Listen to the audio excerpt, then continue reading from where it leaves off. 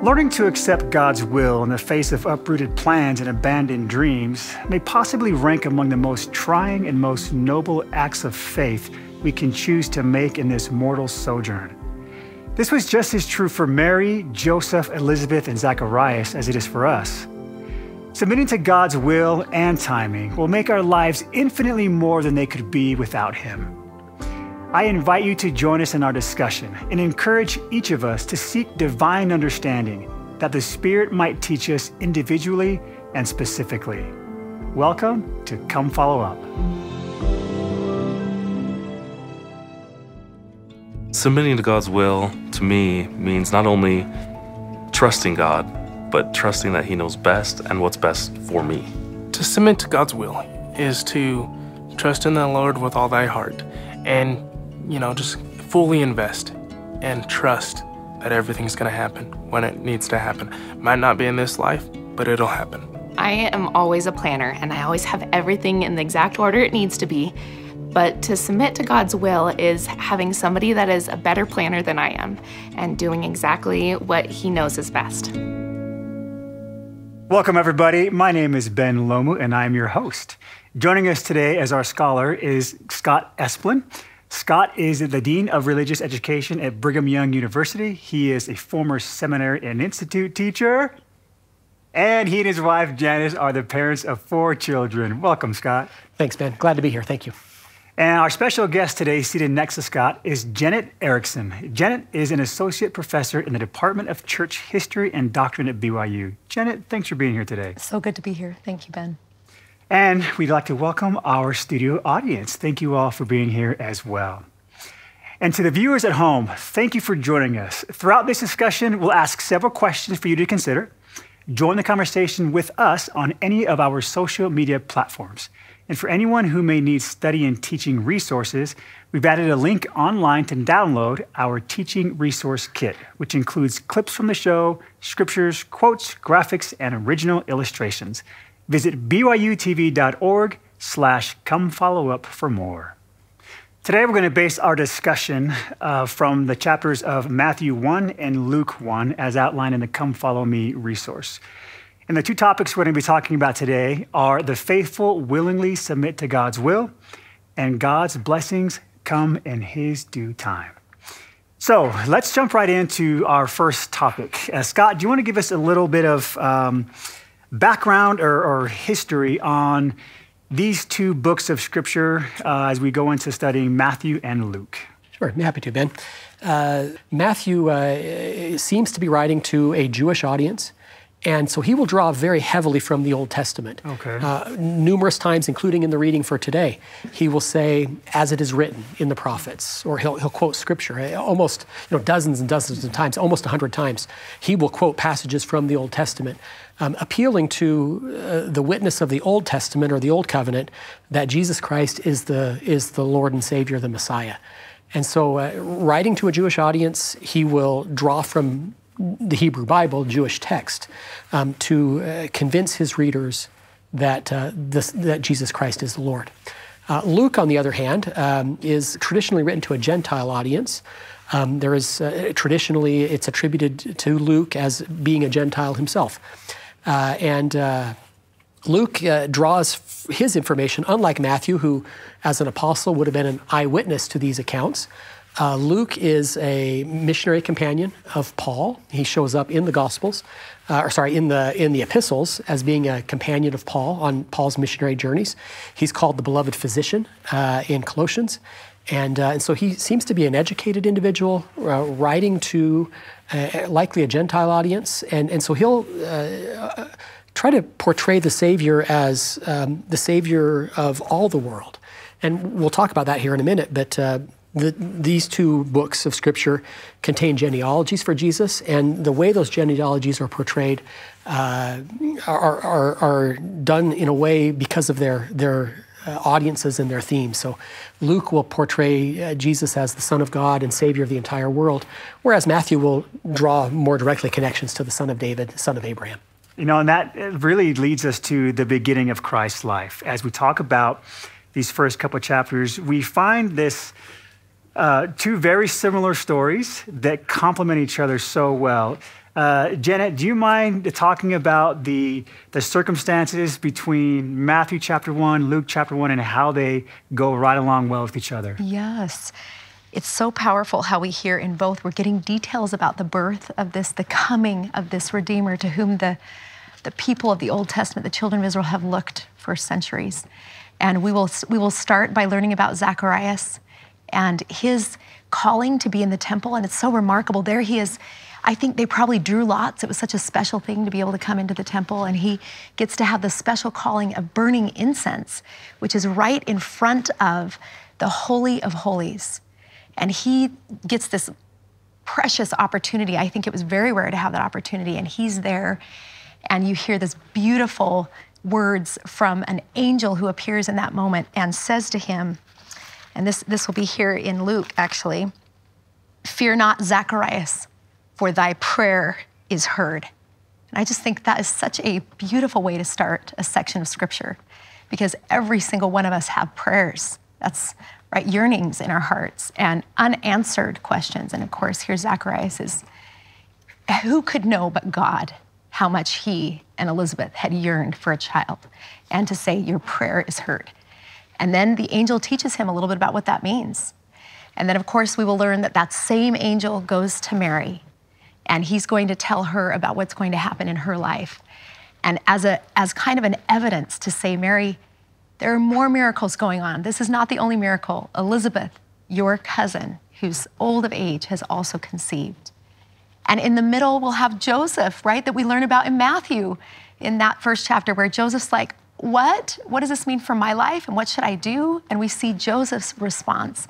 So we're getting these beautiful examples. Joseph's response to miracles, Elizabeth's, Zacharias's, Mary's, right? How their prayers have been answered, and what are the questions that they have, and how God is going to bring about miracles in their life and miracles for the entire world through them.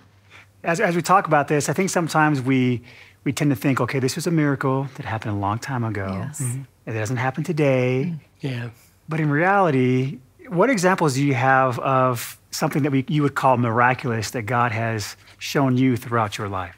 It's interesting you would ask, Ben, because my wife and I had our family later in life compared to traditional Latter-day Saint family situations. And so I personally resonate with some of these stories, trusting God and his timing, that things work out when he knows best, and when I'm ready and prepared and have learned the lessons I need to learn along the way. I resonate with stories like this one. The story of Zacharias and Elizabeth has always been one of my favorites. As you mentioned, Janet, the idea that God hears our prayers and answers them in his time and his will. I love that story, because that's, in some ways, the story I've lived, yeah. Ben, I was thinking, and maybe all of you will resonate with this. Here you get Elizabeth, who's been pleading.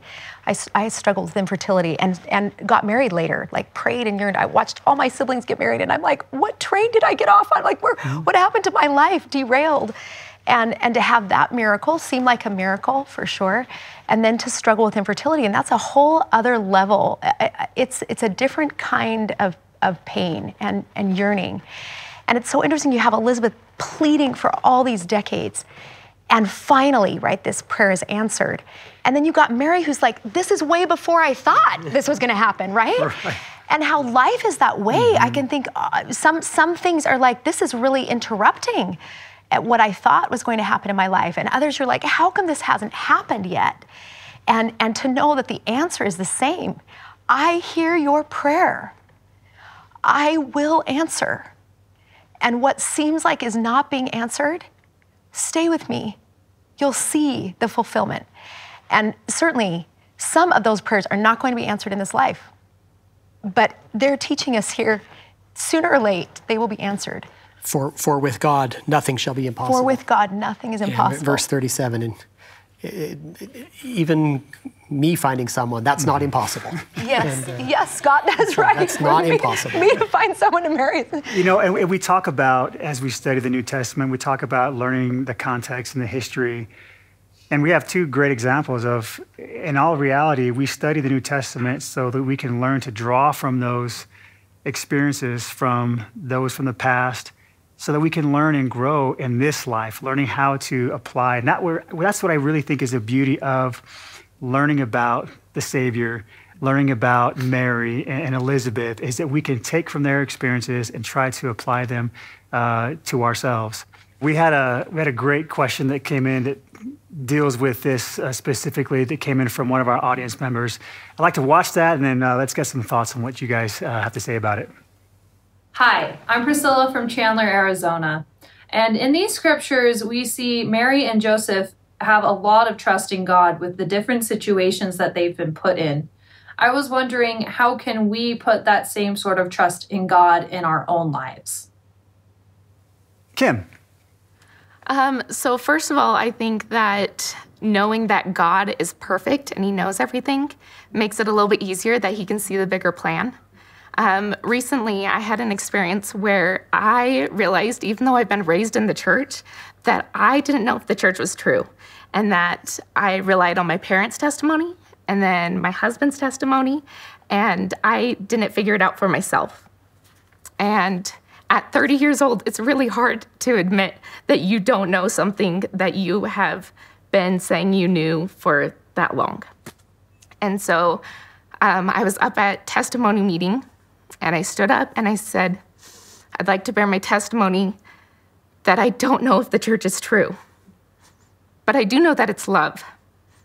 And as I went through that process, I realized that me being vulnerable at that time, because the Lord wanted me to show other people, that it opened up so many doors because other people were going through that same situation. That it's not always this big, miraculous moment. It's more of, okay, like, you need to figure it out for yourself. And as I figured it out for myself, I went, oh, okay, Lord, I understood what you were trying to tell me, and your plan was a lot better than my plan. Kim, thanks for sharing that. I really do think that there are those that are watching that will hear from your experience and resonate with it and relate to you and use that as maybe a stepping stone, maybe a first step of faith along their journey. What are some of your thoughts on what Kim was saying of trying to exercise faith in really difficult times?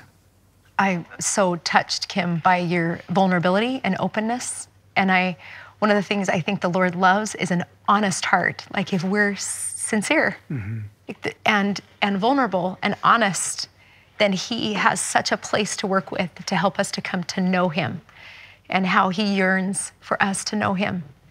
And I love that beautiful witness. I don't know everything. I know this is love, and God is love. And that's what I'm experiencing. And I'll go as far as I can, right, in that. And that's all of us. We're all on this beautiful journey of God watching over the growth in our own hearts, at whatever that is, in all the different stages. And he's certainly doing that with Mary and Elizabeth and Zacharias and Joseph in these sections. You know, I like the reference to Zacharias. I think we've talked about Mary's faith, and it's remarkable, and I love it. Zacharias has a different encounter with the same angel. Yes. And in that sense, I feel like Zacharias maybe more than I feel like Mary in some cases. Yes. I don't have the perfect faith like Mary all the time because he also asks a question. Yes. And so some of us might be more like Mary and more readily believe. Yeah. Others might be more like Zacharias and need some time. But in the end, the Lord gets both of them where I believe he needed them to be. Scott, you have your daughter here with us today. She's so cute and she's awesome. How do you help her learn how to develop that faith that Mary has to do things that inevitably she's going to face in her life? How do we teach our children, and you specifically with Addie, on how to increase her faith? I think she's teaching me faith more than you think of, scriptural passages of faith of a child. But I love Mary's reactions in this story. When the angel appears and tells her she's going to have a child, she asks a question. I think that's okay. Yeah. As my daughter and other of my children develop faith, I want them to know it's okay to ask questions. Yeah. But so her question how is this going to happen? How is this going to happen? I'm not verse married. 34. How shall this be? Right. It's okay to ask a question. Yes. But I love Elizabeth's response to Mary in verse 45. And blessed is she that believed. I think it evidences that she asked a question, but she believed. Yes. There's a way in which you can ask questions. Yes. You can even be surprised by what may happen in your life, and yet still believe. Yes. And as I work with my daughter and my children, I hope they feel comfortable asking questions. Yes. But I also hope as they ask those questions, they maintain faith, that they believe. And I love that those around Mary recognize in her a woman who believes.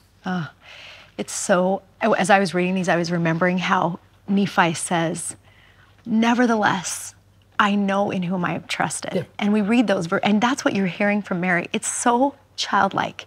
It's like, I'm not married. I have no idea how this is going to happen, but you're telling me that it is, and I know God enough to know that I can trust that he will lead to good places and that following him will lead to good places. And I'm sure from her experience of knowing the Lord enough to know that he will do that, which Ben, when I hear the word submit to the Lord, that sounds like it's always going to be horribly hard, whatever it is. It's like, oh, submit to the will of the Lord, right? And it's so powerful here how just as a loving father would do, every time we submit, it won't be easy, but it will always lead to more than we could have imagined.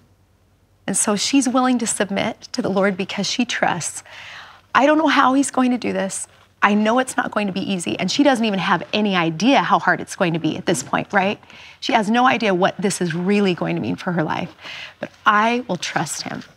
Well, thank you both for sharing your thoughts, and from the audience as well on our first topic, the faithful willingly submit to God's will. And for you at home, what strengths and insights have you gained from learning to submit to God's will? Share with us on Facebook and Instagram. So some blessings I've been waiting on in life is just, the ability to become successful and be self-reliant. About 4 years ago, we had the inclination to be moving to Boise, Idaho from Pocatello.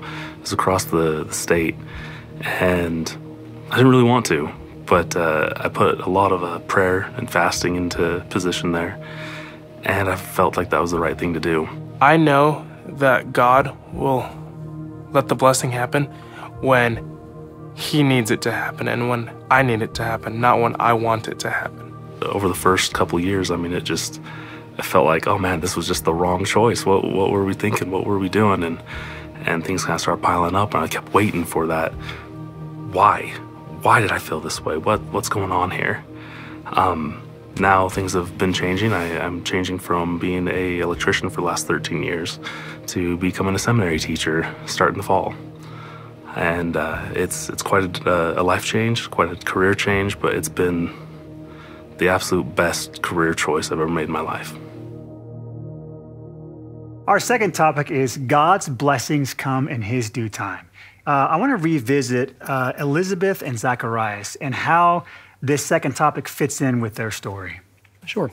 I think something Janet mentioned earlier, the parallels in these stories are interesting. In one case, it's God's time is in much longer than what the individuals anticipated. In Mary's case, it's likely much earlier than she anticipated. So I love a quote that we might look at from Elder Holland. He taught in General Conference years ago, some blessings come soon, some blessings come late, and some don't come until heaven. But for those who embrace the gospel of Jesus Christ, they come. And I love these individuals who, embracing the gospel of Jesus Christ, blessings come in their lives, be they sooner or later. We've talked already about verse 13. Of course, Zacharias is in the temple performing his priestly responsibilities, as Janet mentioned, offering the incense in front of at the altar of incense in front of the Holy of Holies, symbolically representing the prayers of the children of Israel. And for how many hundreds and hundreds of years have the children of Israel prayed for a Messiah? And verse 13, the angel said unto him, fear not, Zacharias, for thy prayer is heard. I've wondered which prayer that is. Yeah. Is it the prayers of the children of Israel? Here comes the prophet before the Messiah. Or is it a personal prayer? And reading the context of this story and the way Zacharias responds, it doesn't appear to me that Zacharias was praying for a child that day. It must have been a prayer he offered years, decades before, when he thought it was a possibility. And I love that concept that God hears my prayers, and sometimes those answers come soon, and sometimes those answers come later, And sometimes they may not come until heaven. But for those who embrace the gospel of Jesus Christ, they come. And God had heard a prayer, maybe uttered years before, and the time was now. Jenna, any thoughts on this? Ben, when I read these verses, I can't help but think of a wonderful aunt. They had a daughter, Eileen, born, and at 18 months old, she got meningitis, and they weren't able to treat it quickly enough, and her growth stopped at like 18 months. And for a period of years, Aunt Ethelyn and Uncle Irving prayed for her healing. People of great faith. They knew miracles could happen, that he had power to do that for them. And after that period of years, she describes going to Sunday school, and as would happen in church, it was all on prayers being answered, and she couldn't bear it. And she got up and left the room, and her uncle, who was a patriarch, was just outside in the hallway. And she said to him, "You know how long we have prayed for her healing. You know that, and I know prayers can be answered. Why is he not answering my prayer?" And then he just very directly said, "Ethelyn, what is it you want for your family? You want those daughters that you have to be close. You want them to love and serve each other. You want those kinds of virtues to be developed in your family. Eileen is the way, and the Lord is answering your prayer." And when she described that, I thought of all the times when I've thought, like, what is going on? And to know he knows every deep yearning of our hearts, and he is bringing those miracles, I think, down to the detail about in our lives in his way and in his time. And we will know this is why. So when you hear the Savior say to this blind man, he looks at his apostles. Well, they say to him, they say, "Who sinned? This man who's blind from birth or his parents?" Somebody had to have caused this problem. And then how the Savior says to them, "Neither this man nor his parents." And then this beautiful answer, "but that the works of God might be made manifest." And it's as if he brings us to the Red Sea, brings us to places where we will need his help so that we can know God is love. He is here. He will answer. He will make a way. So great for that story. That's a beautiful story. Do you think that perhaps God, because he knows us so well, he answers the questions that we should be asking or the things that we should be praying for? He loves us that much, I think. I'm hoping for a God like that. In my immaturity, can you see beyond my immaturity and give me what I really, really will desire and want? And I think that is what a loving father does. Do you mind if we go to the audience? And I would love to hear some of their experiences on waiting, on a blessing from God. Maybe you're still waiting. Nolan. Yeah, I'm 27, and all of my friends are either in relationships or they're married, and I'm the only single person. And I honestly, 5 years ago, I saw myself being married and having kids and having a house and all that, and it didn't happen. I dated, I did everything that a regular LDS person would do, but it didn't happen. And I had to realize, and it took me a while, but I had to realize that I'm here to serve and I'm here to follow God's plan. That's a really good example, and it's an appropriate example. Thank you, Nolan, for that experience. It really does show that how relatable these scriptures are, and I really am looking forward to Nolan having that prayer eventually answered, and the joy and the happiness that comes from that. But sometimes it does take time, and both of you had mentioned that. Sometimes you really have to have that faith to rely on the Lord and his timing. What are some things that you've done to have the faith necessary to wait? Yeah, it is hard. When you're in the midst of it, knowing you're like, this is really awfully hard. It's so interesting. I love how Elder Holland recently said, the purpose of this life, and he quotes King Benjamin, is to become like a child, submissive, meek, humble, patient. And we're thinking, the purpose of this life is to meet my dreams and goals, right? And wouldn't a loving God do that? And I know in my own waiting, what's a miracle is when I can look back and see, he was trying to help my heart be in a place where I could be the kind of spouse I want to be, where those dreams would mean something so different because of the change that happened in me across that process of waiting.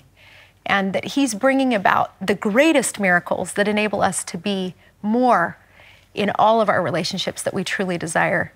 And that is not easy to have that vision. It takes courage. It takes saying, I'm going to keep going. I'm going to walk with God, even when I'm not sure that the things that I desire are going to be fulfilled. That was beautiful, Janet. Thank you. Another subtle, you asked a question about what do we learn from these stories about how they get through these waiting periods of difficult times. A subtle message in the Gospel of Luke, I think, is the places where Luke situates these characters. I love that the Gospel of Luke starts in the temple. We could look at the end of the Gospel of Luke, it ends in the temple. Yes. There's something powerful in the Gospel of Luke about the situation, or the place of the temple in helping me through my mortal journey.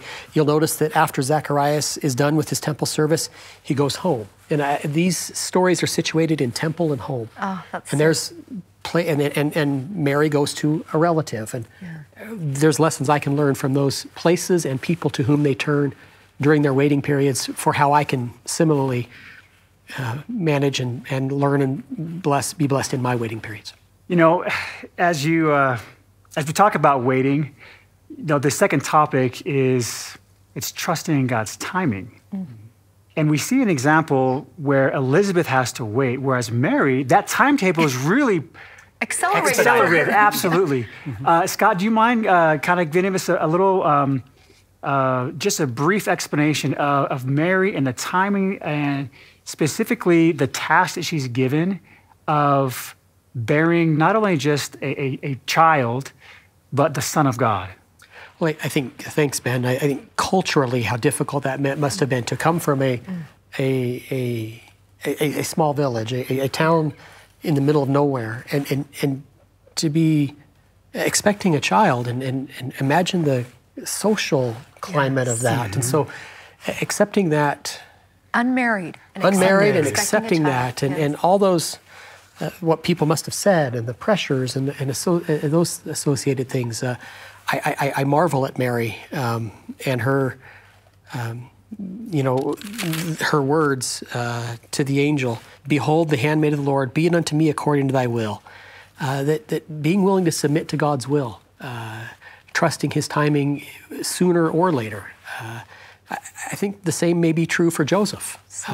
He's also in this story and thinking about, well, what would this mean for me and my reputation, and yet I love how the book of Matthew describes him as a just man. Yes. And he wants to do what's right. He doesn't want to harm Mary. He doesn't want to hurt her reputation. And he has the courage to follow through as well. Thank you. There's a great quote by President Nelson where he talks about the importance of learning about the life and mission of the Savior. He says, the more we know about the Savior's ministry and mission and what he did for us, the more we know that he can provide the power that we need for our lives. And that's what it's all about. And that's why I love what we're doing this year and studying about him, so that we can make it through these times when we're asked to do something extremely difficult, or when we're asked to be patient and wait for a blessing that may come in the next life. And as we kind of conclude this portion of the episode, I would just love to get any final thoughts from both of you. Scott, do you want to start us off? I'm grateful to have been with you, to have learned from the audience and from Janet. I am continually impressed by the people we've read about today, the faith of Zacharias, the faith of Elizabeth, the faith of Mary, the faith of Joseph. And like them, I celebrate the birth of this babe that condescended to bless and to save us all. Janet. I've loved it too. I was thinking how powerful in Mary's testimony she ends. She just bears witness, almost like she's quoting from the Sermon on the Mount, how the Lord loves the hungry, blesses the meek, wants to feed us. And then she has this beautiful statement where she says, "He hath holpen helped his servant Israel in remembrance of his mercy, as he spake to our fathers, to Abraham, and to his seed forever." Like here, he has come And he is the manifestation of God fulfilling his covenant. And he sent a being to earth who will never leave us, who will be with us, who will know our experience, who will redeem it, who will overcome it. And it is all him. It's just, there she is. I can't say enough, right? And Zachariah said, I can't say enough. He is amazing in his work in our behalf. Well, thank you both for your comments, for your insights, and audience, thank you so much for sharing with us today of your experience as well. And for those at home, stay with us for Footnotes, our deeper dive with just Scott and Janet into the scriptures, the context, the history, and more. So the Spirit taught me today in Come Follow Up that everything is on God's timing, which is a perfect timing. Even from sending his son down to the earth, it was the perfect time. And that we all can pay attention to that, even him sending his son down here being absolutely perfect, then he can decide when it is perfect for me to go to school again or to make that next change in my life. It was a really special experience to be part of an audience and for us to feel together the truth of the words. I think for me, another witness that God loves each of his children and he will fulfill his promises to each of us. Late, soon, he will fulfill his beautiful promises to us. And I felt that again, witness. His covenant relationship is sure. Welcome to Come Follow Up Footnotes. We've dismissed our studio audience and now we're looking forward to continuing our discussion with Scott and Janet. All right, so we have a lot to talk about. There was a lot that we kind of hinted towards and maybe touched on just a little bit. But this is a great opportunity to dive in a little bit deeper. And I'd like to start, Scott, with going back to the genealogy that we had mentioned earlier. Obviously, the Gospel of Matthew begins with a genealogy. We talked about how Matthew seems to be directing his audience to an audience that is Jewish and familiar with Hebrew Bible, Jewish scripture. And so in the very first verse, he's going to direct the genealogy to the most prominent characters in Jewish history. Janet made some really good comments about the four women who are named or referenced leading up to the reference to Mary, Tamar and Rahab and Ruth, and one unnamed, but we know who it is. She who had been the wife of Uriah. That would be Bathsheba, of course. And so Janet made some good comments about these are individuals associated with complex or maybe even controversial birth narratives, and that's going to set the frame for Mary, of course. We don't know the dating of Matthew's gospel, but as many would know, there are significant discussions in the post, after Christ's death and resurrection, as the gospel goes to the Gentiles, significant tensions about accepting the Gentiles into this new Christian faith. And maybe that's, I don't know, but maybe that's something else Matthew might be hinting at is in addition to these potentially controversial birth narratives, there's also prominent Gentiles who factor into the eventual birth of Jesus. Women who played an important role in setting the stage for Jesus' ancestry who have Gentile connections. And so maybe it's signaling to the Christian church of the day, we need to let the Gentiles in. They played a role as well. Now, Jenna, I would love to get your perspective, and you hinted at this earlier about the role of women and specifically with the genealogy. What thoughts do you have on specifically their role and some of the things that were mentioned that sometimes they may be a little bit, I don't know, controversial or just a little different from the norm? Yeah. I think there's this sort of question of legitimacy almost, and here he's saying these were women who called of God, did work to enable this kingdom of God to go forth.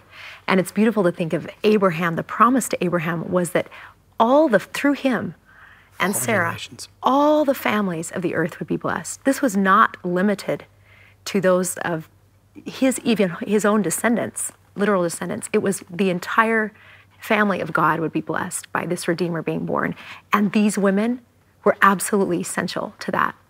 The other thing I think it's so beautiful is it sets right up, Genesis begins with this beautiful description of man and woman working together in the work of God. And the New Testament starts with that as well. You have Zacharias performing ordinances in the temple in his sacred office. And then you have Mary in her sacred work of bearing life, and Elizabeth. And this beautiful complementarity of roles and responsibilities and gifts and stewardships, and then it's in this working together that the kingdom of God goes forth. So I love that mixing of men and women. Well, that brings up a good point, Janet, that each of the books of Scripture, each of the collections of Scripture, the Old Testament, the New Testament, the Book of Mormon, the Doctrine and Covenants, they all begin with the story of a family. Yes. Of ancestry, a man and woman, the creation story, genealogies here, in First Nephi, I, Nephi, having been born of goodly parents. It starts with a family. Yes. The Doctrine and Covenants, the first section, of course, is the preface. The second section is quoting Malachi. I will send Elijah the prophet before the coming of the great and dreadful day of the Lord. He shall turn the hearts of the fathers to the children. The central role of families. Families are central to the Creator's plan for the eternal destiny of his children. And each of the collections of Scripture starts with that theme. And Scott, right here at the beginning, the words that Gabriel says to Zacharias in the temple, he references that verse. That verse. The hearts of the fathers turn to the children. You think that is the work of Christ, is enabling us to become the kind of people who can be in celestial relationships forever. Perfect. That's what he does. And he's come to do that work. And here's that verse again. And he does that working through families, complicated as they may be. Yes, yes. Healing relationships. Another thing in the genealogy, of course, in Matthew's genealogy, he's also pointing to this, the number 14. Numerology within Judaism in this era, they had a tradition of letters of the Hebrew alphabet being assigned numbers, and the name David would add up to the number 14. And just for those that are watching at home, we're in verse 17. We're in verse 17. It goes through. Perfect. Those so as you see in verse 17, so all the generations from Abraham to David are 14 generations, and from David unto the carrying away into Babylon are 14 generations, and from the carrying away into Babylon unto Christ are 14 generations. Matthew's trying to make, again, appealing to a Jewish audience, something that would matter to them, the number 14 for David. This genealogy, and likely the one in Luke, these are more theological statements than they are genealogical ones. These aren't family history group sheets as much as they are theological testaments that this is the Messiah you've been waiting for. This is the Son of God. This is the son of Abraham. This is the son of David. Matthew has crafted, I believe, the way he's portraying this genealogy to make a theological statement as much, if not more, than he is a genealogical one. And so it shows up in that verse 17 and throughout the placement of the women in the story and other things. This is a theological declaration, not necessarily just a genealogical one. And in this case, Christ does need to come from that line. He does need to be son of David. Mm-hmm. But is that to fulfill the prophecy? Fulfill prophecies, okay. Sure. To fulfill prophecies and a covenants made to that family. But it's not the way that I think people expected it would come. And I think that happens in our lives. God fulfills covenants in my life. God keeps his promises to me. But it certainly hasn't always been the way I thought it would happen in his time. And we talked about, waiting for the Lord and his will earlier. And I think that's a lesson here. God will keep his covenant. God will keep his promises, just like he did by bringing the seed of David forth to be King of Kings and Lord of Lords. He is King of Kings and Lord of Lords. He had that right to it, but not the way that the messianic expectation of Jesus' day it would have come. This is great. Isn't it amazing how I feel like we covered so much in the first part of the episode, and yet there is just a wealth of just goodness, right? Yes. And and one major, character that we really haven't talked about is John the Baptist. Mm. As you talk about Zacharias and Elizabeth, as she is with child, John has a very significant role and mission when it comes to the Savior. Janet, do you want to kind of introduce us to John the Baptist, his mission, and Scott, feel free to jump in and teach us. It's beautiful that I love the part when Mary comes to Elizabeth and Elizabeth says, "Who are you? What are you carrying?"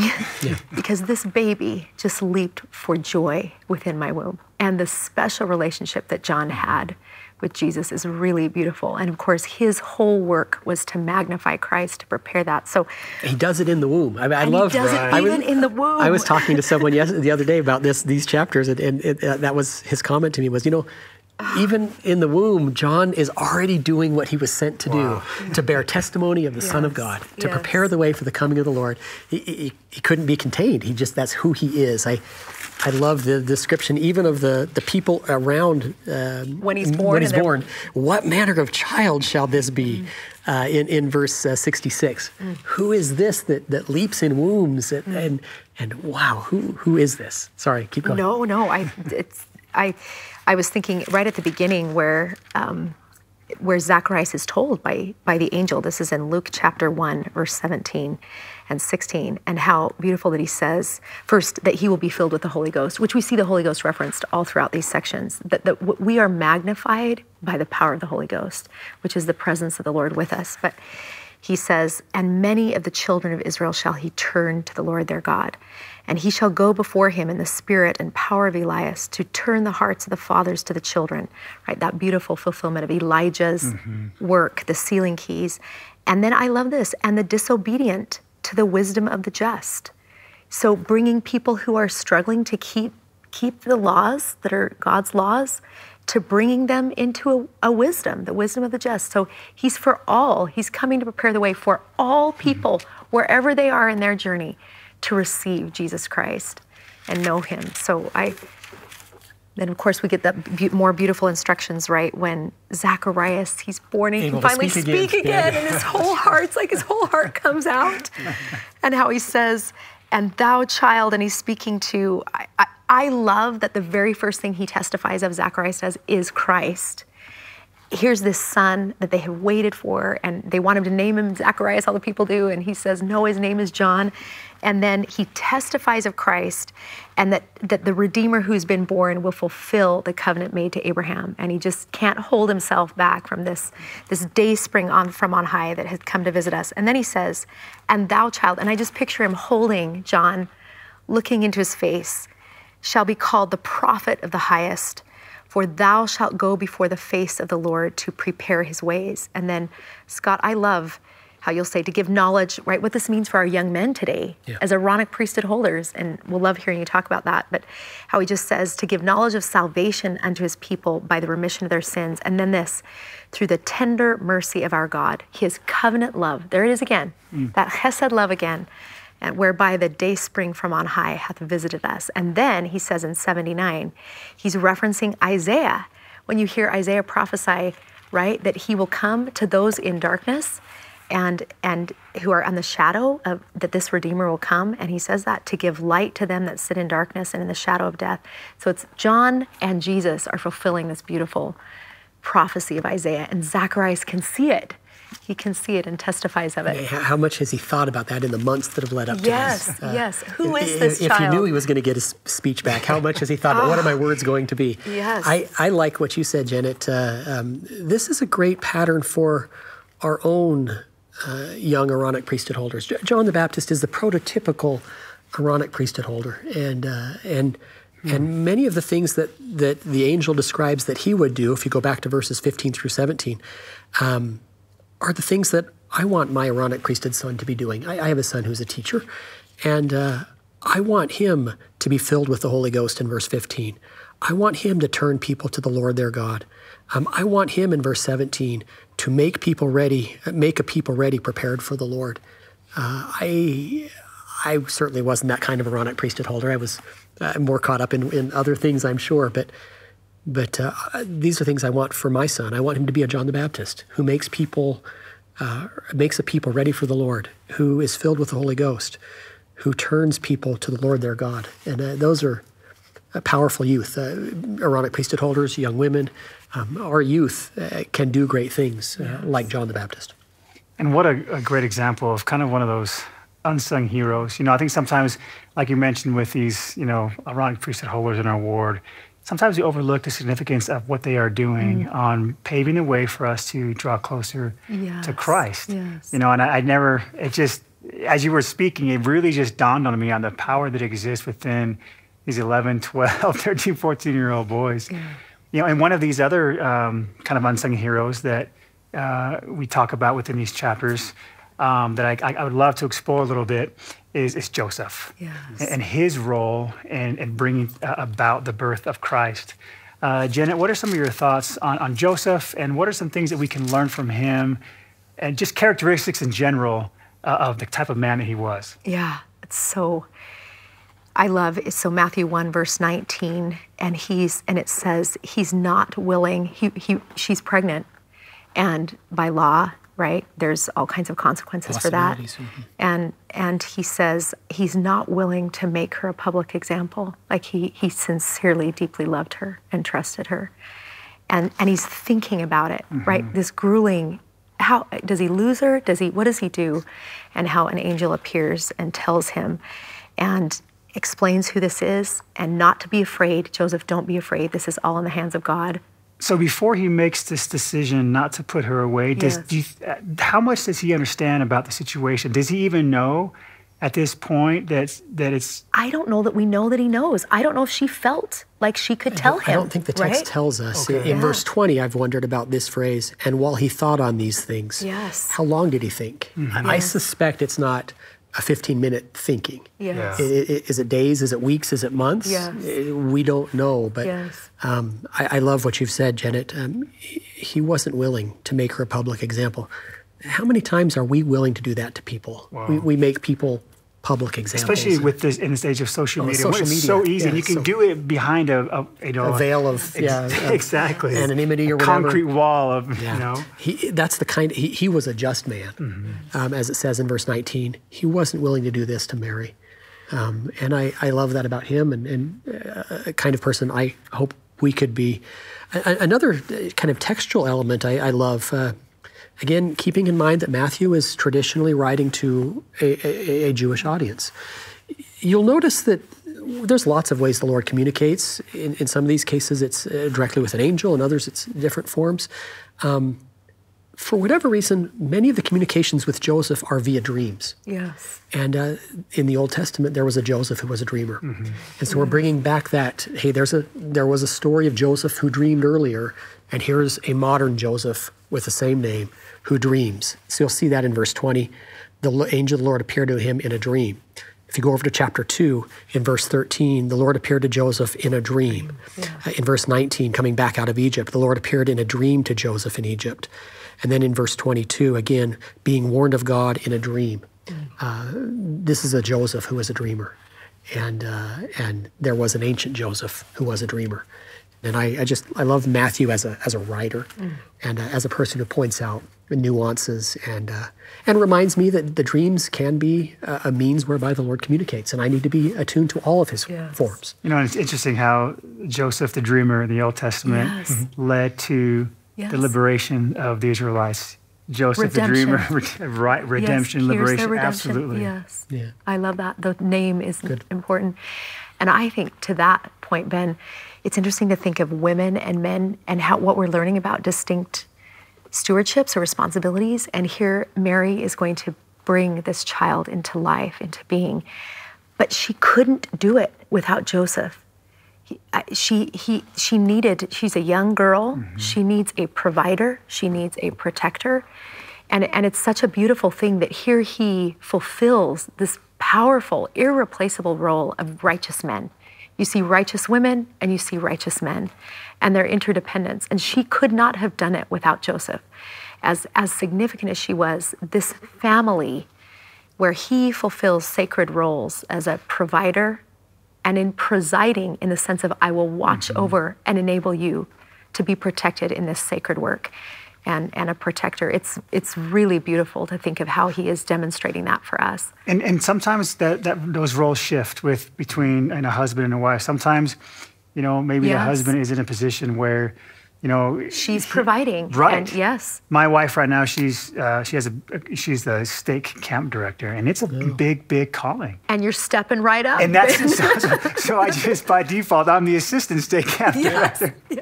No, but it really is. It is working together, right? Because there were times when I had callings that used up my time, and where she was the one who was, while I was in a meeting, she was getting the kids ready and bringing them to church. And so it really does speak to the importance of this working together. Absolutely. As equal partners. And sometimes it shifts. And yet you see the gifts of his righteous manhood and the gifts of her righteous womanhood. And they're not just the same. They're distinct, right? Absolutely. And essential. And so it's really beautiful, right? Helping one another as equals and holding, right, in a sense, an appreciation for our distinct righteous gifts. I look forward, I hope someday, to learn more about these characters. I mean, of all, if you're our Heavenly Father, you're going to entrust your son to a couple on earth. Who are you going to choose? Of all the spirit children who have been sent to this earth, he chose these two. Wow. He chose Mary and Joseph. And if or when we get the chance, I'd love to know more about them. Really, we don't get as much about Joseph as I wished we did, and we get a little bit more about Mary. She shows up again later at the cross and other stories, but still, we don't know as much as I'd love to know about either of them. So much, yes. The people chosen to be the mortal parents in charge of raising the Son of God, that must have been a selection. And to know more about them, I look forward to. You know, we have this little nugget of goodness in Luke chapter 1, where Mary just really bears her soul. Yeah. And we see this, you know, Nephi has a similar experience of just a song, a praise. Hannah has one in Samuel. Absolutely. Janet, would you mind just kind of walking us through a little bit and teaching us about Mary and this experience of her song? Love these words. I love it when they're put to music and you can just hear her soul. My soul doth magnify the Lord, like just as you talked about earlier, Scott, but just she cannot praise him enough and wants to offer praise. And my spirit hath rejoiced in God, my Savior. And how powerful to think the being within me is the Savior on whom I fully depend. I'm bringing him to life, but I depend on him. He is my Savior. And then this beautiful verse, for he hath regarded the low estate of his handmaiden. And that word handmaiden, ready to serve God, right? Ready, I stand in waiting, right? This maiden in waiting to serve God, to do what I can for his work. For behold, from henceforth shall all generations call me blessed. And then she just praises what he has done for her personally, and holy is his name. And then, it's not just me. She's saying, it's not just me who will be blessed of God and honored with this sacred calling, but then his mercy is on all of them, in a sense, that fear him, that are entering into covenant relationship with him. He hath showed strength with his arm. And then it's like, I think, so beautiful that she uses words that the Savior will use in Matthew 5 in the Sermon on the Mount. His mother said them first. And I'm sure she spoke and witnessed of this, planting those seeds of thought. And how she says, he hath filled the hungry with good things.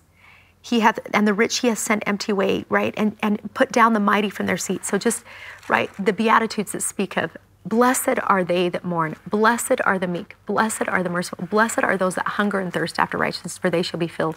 Here is Mary testifying of that, personally having experienced it. And then it is so beautiful, again, how she testifies in 54 and 55. He hath holpen, he hath helped his servant Israel in remembrance of his mercy. And it's that covenant love again, covenant relationship of God with us, and fulfilled the promise that as he spake to our fathers, to Abraham and to his seed forever, that through this child that I carry, all of the families of the earth will be blessed. Scott, Janet, it has been an absolute pleasure. Thank you so much for your comments and for your testimonies and for sharing your spirits with us today. And thank you for joining us for this discussion. I encourage you to record and act upon any impressions that you may have received. Additional teaching, study, and shareable material and discussion is available on social media, podcasts, YouTube, and through our website at byutv.org/comefollowup. Please join us next week as we cover Matthew chapter 2 and Luke chapter 2, where we'll explore receiving revelation to protect our families and living a balanced life by following Jesus Christ.